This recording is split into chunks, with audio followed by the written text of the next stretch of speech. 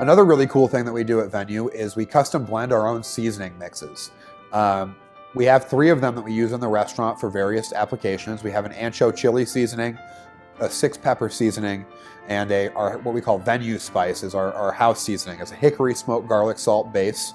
And what was really interesting for myself and for the culinary team is we actually got to develop these alongside with our spice partner, International Spices, and really go into a laboratory setting and try out these flavors, cook it on some meat, see how it works. And you know, we went through, I want to say 6 or 8 adjustments on our original Venue spice seasoning mix, and they can get a little involved. You know, you think about things like dextrose, you know, as corn sugar. You know, why are we using that instead of white sugar? How do we keep this so it stays fresh? How do we keep it so it doesn't cake? What kind of salt do we want to use? I mean, there's 100 different salts that you can choose from to go into your seasoning blend. Anything from a fine snow salt to a flake sea salt. We opted for the flake salt for this because we really like the adherence that it gets onto the steak.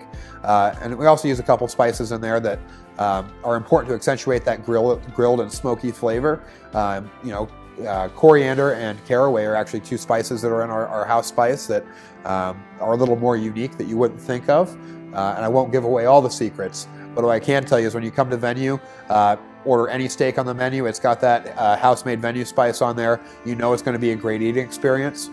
Some guests even choose to take it above and beyond and do either the ancho crust or the 6-pepper crust, and boy, is that good too.